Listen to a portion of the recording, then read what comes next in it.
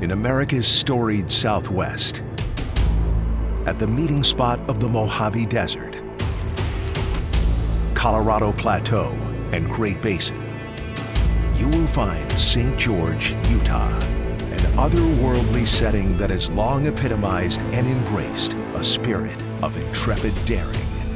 Among the red sandstone cliffs and wind-carved canyons, it is here, a place of raw, time-worn beauty, that the best triathletes in the world have converged to test the endurance, strength, and will of the human body, mind, and spirit.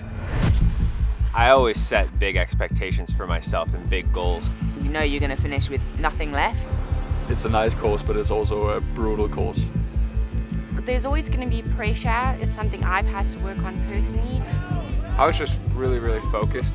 If you can't race like that, don't even bother showing up in St. George. I knew the pressure was on. I wanted to make it a hard race. Since I've come into this sport, it's been a dream of mine to win a world title.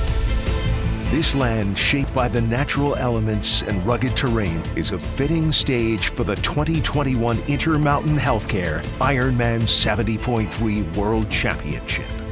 70.3 miles of swim, bike, and run await. The land of endurance is calling.